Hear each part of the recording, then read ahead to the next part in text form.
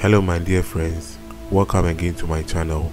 In this video I will demonstrate how you can forcefully delete a file or a folder that cannot be deleted, irrespective of the fact that the file is not even in use. Before we start, let's examine the condition. As you can see, I'm trying to delete the folder, but I'm getting an error feedback. I have another version of this tutorial where I use WINRAR to forcefully delete an undeletable folder. I'll leave the video link in the description below. This problem normally happens as a result of virus infection or sometimes unexpected computer shutdowns when copying files into folders, and when that happens, it leaves the folder empty and undeletable. So to resolve this, press the Windows key and type CMD and click on the command prompt.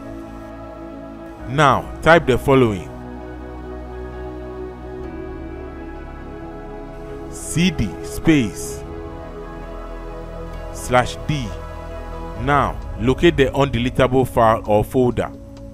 Right click and click on properties. Copy its location.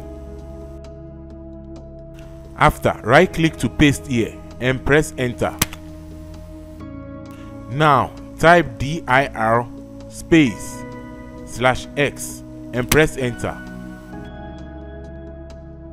Now check to see if the file or folder name is present here under the directory. This is mine, dir window -1. To delete this folder, please type rm dir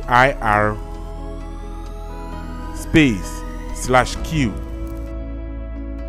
space /s space. Now type the file or folder name. Mine is window -1. Now please observe carefully.